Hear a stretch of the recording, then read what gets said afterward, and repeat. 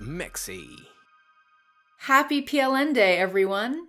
This month has felt incredibly charged. There's a ton of crucially important activism going on right now, and with it, there's a lot of hope, some heartwarming shows of solidarity, and yes, some very noteworthy leftist wins. Although the colonial violence that has been inflicted on Palestinians since the Nakba is unspeakable and in no way positive, we are witnessing a global shift in the narrative around the Israeli occupation, and the level of support that we're seeing for Palestinian liberation around the world is unprecedented. This month, we saw millions of activists around the globe stand up for a free Palestine, and even mainstream organizations like Human Rights Watch have had to admit that this is an apartheid regime. In Toronto, over 5,000 people came out for Palestine on the 15th as part of a global day of solidarity. The energy was electric. Leaving the rally felt like the Raptors had just won the playoffs. People were honking, leaning out of their cars with Palestinian flags, banging drums, and chanting for liberation. Significantly, we've seen an unprecedented level of resistance and solidarity within Israel as well. Thousands of Palestinian and Jewish Israeli citizens have been demonstrating against Israeli colonialism, with the biggest anti-occupation rally in years happening in Tel Aviv. This is outstanding. A major shift in polling concerning young Americans shows far more support for the Palestinian cause than previous generations. The Democratic Party base seems to have shifted in favor of Palestinian human rights. But most importantly, we're seeing workers worldwide step up to stop Israeli war crimes. In Italy, unionized port workers at the port of Livorno refused to load a ship which was supplying weapons to Israel in solidarity with the Palestinian liberation struggle. The workers received news that the arms-containing ship would be arriving in Livorno from the Autonomous Port Workers Collective of Genoa and Weapon Watch. Upon receiving the news, they called a strike for Saturday the 15th and demanded not only that the government clarify publicly whether authorization for the ship's cargo had been granted, but that all such shipments to Israel be halted. The ship, called Asiatic Island, left the port of Livorno that same day without having loaded the containers of weapons it was meant to pick up, and the same scene repeated itself at the next destination as dock workers in Naples also refused to load weapons onto the ship. And in South Africa, where international solidarity helped to bring down their apartheid regime, unionized workers also refused to offload an Israeli ship docked at Durban Harbor. The ship, the Zim Shanghai, is owned by Israeli state-owned company Zim Lines, which also owns the Asiatic Island. The South African Transport and Allied Workers Union said that the move is part of a set of global actions in support of Palestine.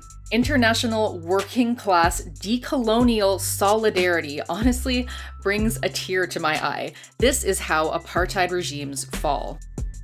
In yet another brilliant showing of working-class solidarity, protesters in Glasgow, Scotland successfully forced immigration enforcement officers to release 2 Indian asylum seekers that they had abducted from their homes. Shouting, "Let our neighbors go," hundreds of people flooded Kenmure Street and surrounded the Home Office van, with one man crawling under the van to prevent it from moving. Scotland's First Minister said this action was unacceptable. To act in this way in the heart of a Muslim community as they celebrated Eid, and in an area experiencing a COVID outbreak, was a health and safety risk. Citing risk assessment and public safety, Scotland police forced Home Office to back down on national TV and release the men. The people, united, will never be defeated.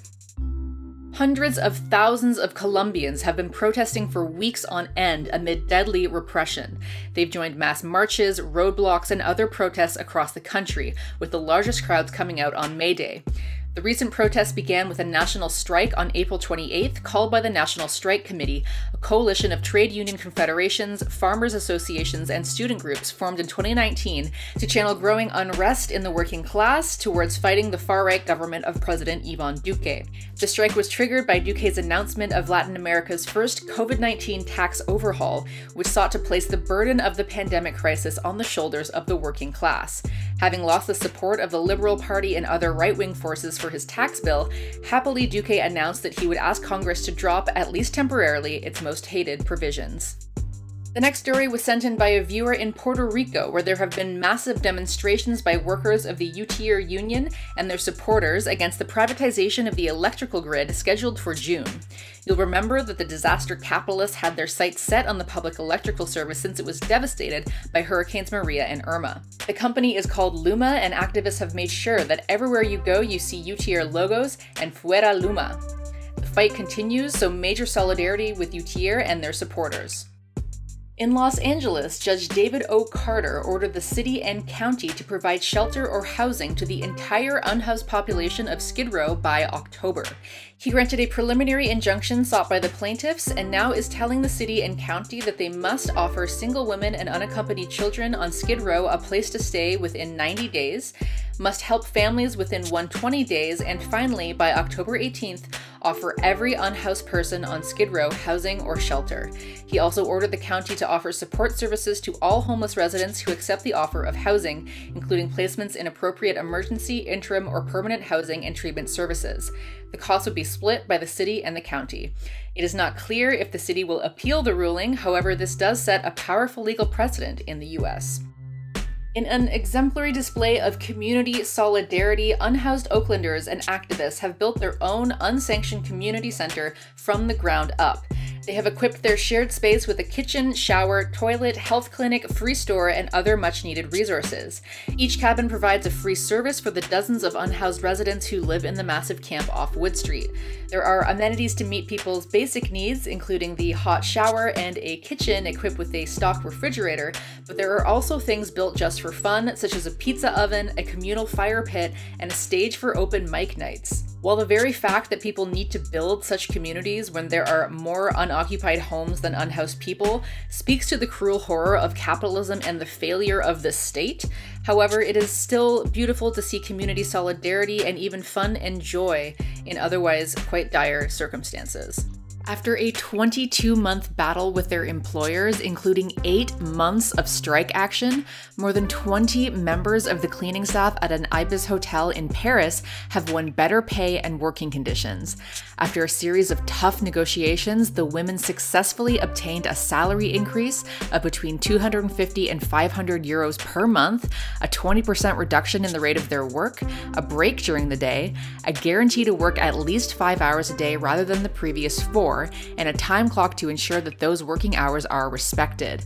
Rachel Keke, one of the leaders, said, "We're proud of what we've achieved because we fought through to the end. We never gave up. I kept saying to my colleagues, we have to hang on, we'll win in the end, and now we have this wonderful victory." More than 1,000 coal miners at Warrior Met Coal in Brookwood, Alabama, have been on strike since April 1st. Since their venture capital-backed employers hadn't budged, local supporters organized the Alabama Strike Fest, a benefit concert and comedy show to raise money for the Miners' Strike Fund and support their ongoing fight with management.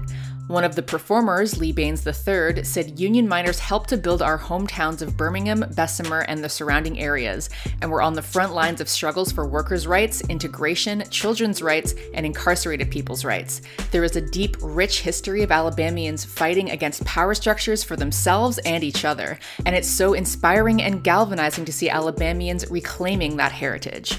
Artifacts known as the Benin bronzes, which were looted by British forces during a military expedition to the Kingdom of Benin in what is now Nigeria in 1897, will be returned finally by Germany. May all artifacts taken in colonial plunder be returned, plus reparations.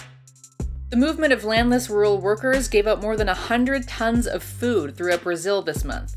The action was part of the so-called Jornada de Lutas, an event held annually in memory of the victims of El Dorado dos Carajas. In 11 days, they also distributed more than 50,000 liters of water to people living on the streets and in drought regions. In addition, according to the MST, donations in peripheral communities totaled 3,000 liters of milk, 1,500 protective masks, 700 basic food baskets, and more than 16,000 lunchboxes. On the 17th of April, which was the National Day of Struggle for Agrarian Reform and International Day of Peasant Struggle, there were more than 100 symbolic acts carried out in 24 states. In maybe one of the coolest things I've ever heard of, activists are grafting fruit-producing limbs onto sterile urban trees in order to fight urban food insecurity. Apparently, urban designers choose sterile versions of fruit-bearing trees, which are intentionally bred not to bear fruit, to decorate city streets. They claim the sterility is because they don't want to be held liable for any potential mess created by fallen fruit or any animals it could attract. But just imagine the kind of food-secure, multi-species urban commons we could create if we had free food growing everywhere throughout cities. The movement to guerrilla graft started in 2012 in San Francisco, home to 10,000 fruitless fruit trees. The group's founder, Tara Hui, tried pursuing legal avenues to get the city to legalize fruit trees, but went rogue when she realized that was getting her nowhere. She has since formed a group of dozens of stealth grafters in the San Francisco Bay Area, with thousands of followers on Facebook, many of whom have formed grafting groups in their own cities. The spliced branches are taped up in color-coded electrical tape, so volunteers can monitor the trees and make sure the fruit is harvested and not wasted. Once it heals, it connects, Hui said. Basically, the branch becomes part of the tree, and by that time, it's too late for the city to do anything about it. It's like the gardener's version of graffiti, said UC Davis landscape architecture professor Claire Napawan. Even if there's some question about its ability to produce enough food to make a difference, as an awareness piece, it's a good idea. The Bay Mills Indian Community Tribal Council voted to banish Enbridge's Line 5 pipelines from their reservation, as well as lands and waters of their ceded territory, as efforts grow to fight the controversial Michigan project. According to a statement issued by the tribe, the Treaty of 1836 has reserved the right for tribal citizens to hunt, fish, and gather in their ceded territory for all time. This includes the waters of Lake Superior, Huron, and Michigan, which comprise the Straits of Mackinac. Enbridge's continued harm to our treaty rights, our environment, our history, our citizens, and our culture is a prime example of how banishment should be used, said President Whitney Gravel of the Bay Mills Executive Council. Banishment is a permanent and final action that is used to protect all that we hold dear, Gravel said. And this isn't so much a win, but an interesting symbolic statement. 500 years after Hernan Cortés and his men colonized Mexico, a small contingent of Zapatistas are sailing across the Atlantic to symbolically invade Spain. We're following the route that they came from 500 years ago, said Subcomandante Moises. In this case, we're following the route to sow life, not like 500 years ago. It's completely the opposite. If they are unable to enter the country, they plan to unfurl a banner reading "Wake Up," but they said if we are able to disembark and embrace with words those who fight, resist, and rebel there, then there will be parties, dancing, songs, and cumbias, shaking the floors and distant skies. Their plan is to meet with activist groups and organizations to share their thoughts on how to best tackle the inequality that comes from the capitalist socioeconomic system. Ecuador's Constitutional Court has ruled in favor of decriminalizing abortion in cases of rape, a decision that paves the way for laws imposing prison sentences in such cases to be changed. The court's judges voted 7-2 in favor of declaring 2 articles of the country's penal code unconstitutional. The decision came in response to a petition from 7 women's, feminist, and human rights groups. The Left Democratic Front won in the communist province of Kerala, India, with an increased majority in this month's Legislative Assembly elections. The LDF, a coalition of left-wing parties, sailed to victory, gaining 7 seats, bringing them to 98 seats in the 140-seat assembly. Prakash Karat said the victory demonstrated that the people of Kerala have appreciated the performance of the government and the way it tackled floods in the state, the COVID-19 pandemic, and remained committed to working for the people. Communist Party of India General Secretary Sitaram Yechuri paid tribute to those who have lost their lives in the preventable scourge of the coronavirus pandemic, saying that the Kerala model has been an example to the world on how to handle the crisis. The province's success has been attributed to investment in public services and the distribution of power right down to the village and neighborhood councils. Show us how it's done, Kerala. In a huge victory for leftist forces in Chile and a crushing blow for its neoliberal government and ruling right-wing coalition, Chileans voted overwhelmingly for independents and leftists to draft the country's new constitution. The vote to pick 155 citizens to rewrite the constitution was born from powerful uprisings that erupted in October 2019 over rampant inequality and corruption. The current constitution, drafted during the 1973 to 1990 dictatorship of Augusto Pinochet, is unsurprisingly believed to favor corporate interests over the rights of ordinary citizens. Some of the more radical ideas being proposed for the new constitution include changes to private land and water rights, as well as to labor rights that directly threaten Chile's oligarchy. Gabriel Boric, a leading member of Chile's far-left Broad Front coalition, said of the Electoral Win, "We are looking for a new treaty for our Indigenous populations to recover our natural resources and build a state that guarantees universal social rights. We're going to start from scratch and build a new Chile. Allende would be proud." In local elections in Zagreb, Croatia this month, the eco-socialist Možemo, or We Can party, won by a landslide. The mayoral candidate Tomislav Tomašević won 45% of the vote and is sure to confirm his victory in the second round against far-right populist runner-up Miroslav Škoro that won only 12%. There were 10 candidates, so having such a lead in the first round is unprecedented. The coalition won 41% for the city assembly, resulting in 23 of 51 seats, which should enable them to carry out all the changes that the city drastically needs. This is a welcome change from the previous mayor, the now deceased Milan Bandic, who rose to the seat through a center-left Social Democratic Party, but later aligned himself more strongly with the major Conservative Party, and who had a habit of stealing and laundering money through public construction projects. Former left-wing president of Brazil, Lula da Silva, stopped just short in an interview from explicitly stating that he will run against right-wing President Bolsonaro. Lula's political rights were restored after he was freed from jail and his corruption charge dismissed by the Supreme Court. Later, the same court ruled that Sergio Moro, the Bolsonaro-aligned judge who jailed Lula before joining Bolsonaro's cabinet, had not been impartial in court proceedings. Turns out that conspiring with the prosecution isn't a good look. Bolsonaro, who has completely bungled Brazil's COVID response, is now responsible for the preventable deaths of 450,000 Brazilians, a number second only to America. When asked if he was planning to run against Bolsonaro, Lula said, "I'll be 77 by next year's election. I thought that was old, but then I saw Biden win the elections at 78 and said, well, I'm a boy compared to Biden, so perhaps I'll be alright." As Bolsonaro's approval ratings have plummeted to record lows as a congressional inquiry investigates his utterly failed COVID response, all signs are pointing to a Workers' Party victory in 2022. Lula libre. Non-human animals are to be formally recognized as sentient beings in UK law. While it is unbelievable that they were not recognized as such before, this precedent will offer a range of protections, including halting most live animal exports and banning the import of hunting trophies. The reforms will be introduced through a series of bills, including an animal sentience bill, and will cover farm animals and pets in the UK, and will include protections for animals abroad through bans on ivory and shark fin sales, and a potential ban on foie gras. However, the use of cages for poultry and farrowing crates for pigs will not be subject to an outright ban, as campaigners had called for. Frankly, laws that recognize the sentience of animals and protect the lives of pets and other animals while leaving food animals caged, manipulated, and slaughtered in the most brutal ways are fairly contradictory. So solidarity with campaigners, but the fight continues until every cage is empty.